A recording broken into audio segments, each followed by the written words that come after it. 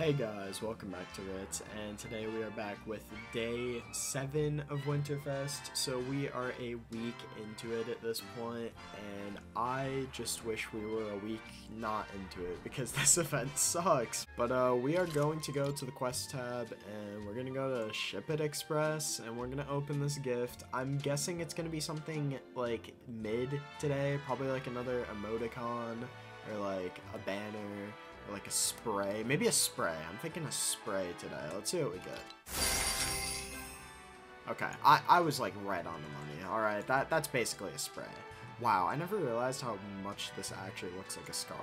Because this is like the new gun, I'm pretty sure, and it looks exactly like a scar, unless they just updated the scar model. I don't know, but bushy bright. I think I'm gonna have to go into the locker to manually put it onto every Is that even still a thing? Let's see. Can you apply it all? Apply to all. There we go. This new locker is terrible, by the way. When the season first came out, I said it was like mid.